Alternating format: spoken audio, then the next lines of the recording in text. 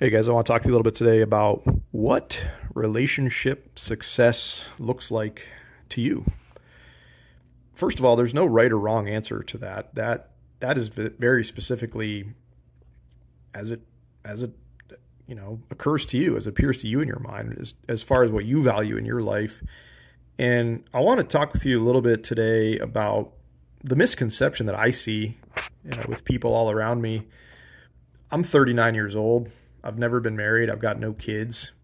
I've got a great life. I'm very happy right now. But a lot of people around me seem to equate relationship success with just being married and having a family, maybe at this point in life.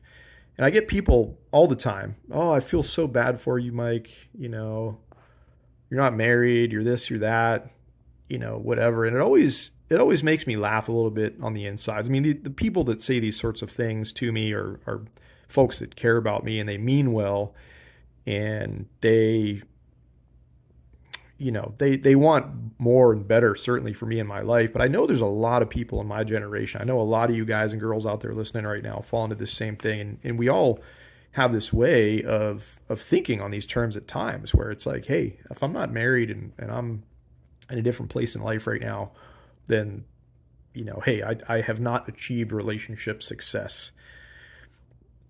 I just want to share, like I said, my thoughts and my perspective on this with you guys. I do not define the quote unquote success in relationships as just being married or just having kids or just being anywhere at a certain age point in life. I define relationship success completely in a different way.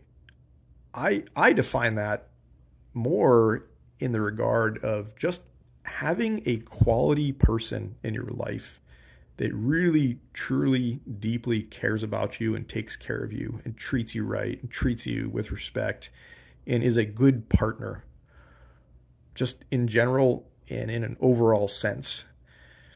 I would way rather have just a person in my life like that is that sort of partner than just be married or just, have any of these other check boxes in life ticked off, right?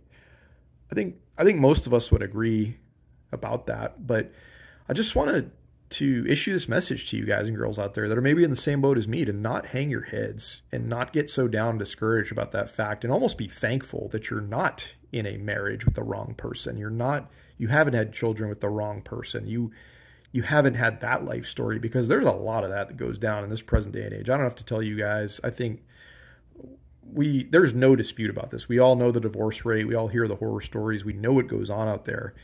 And I just reiterate that just being married and all that kind of stuff, all those boxes checked, does not define success. It does not define relationship success. And I'm only telling you guys this because this is just my perspective, is the way that I live my life. But as I said, I will consider it a success when I have held out for as long as it takes. I don't care how long it is. And I've mentioned this before on my channel previously. Like, I would rather be single till the day I die, till the day I drop. I would rather go completely alone through this life than be with the wrong person. And when the time comes, if the time comes, if the person comes along through my life, then fantastic. That would be amazing and awesome. That would be success.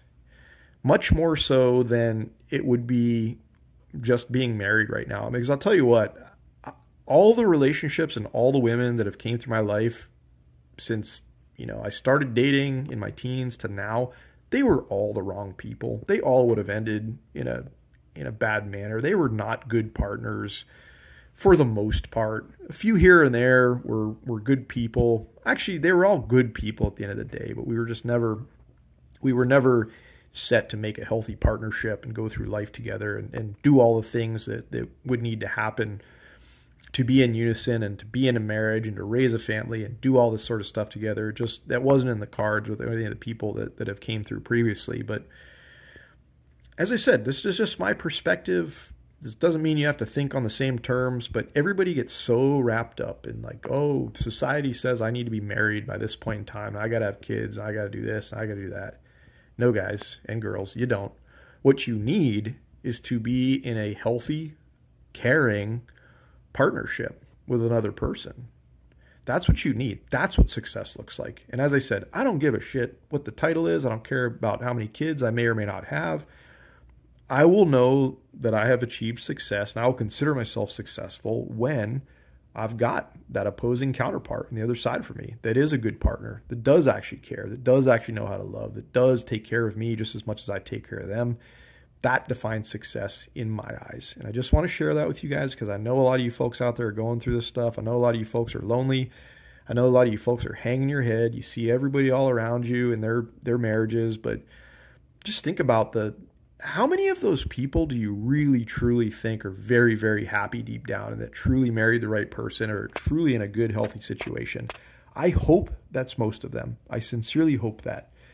But just knowing what I know about the world and the way things work, that's not the case. We all know that's not the case. There's a lot that goes on underneath the hood that you're never going to know about, you're never going to see. And that's up to them to deal with and hash through and whatever. But we're talking about you and your life, and I'm just reflecting with you guys and girls about my life. This is what I've experienced. This is what I'm holding out for. This is what I'm waiting for. This is what I define success as. And like I said, I don't care how long it takes. I refuse to settle on the wrong person just because family and friends and society tells me I need to check some box, right? No thanks. I'm good. I'll wait for the right one. Okay. Don't hang your head, guys and girls. Hang in there. Be optimistic. The world is stupidly, wildly abundant.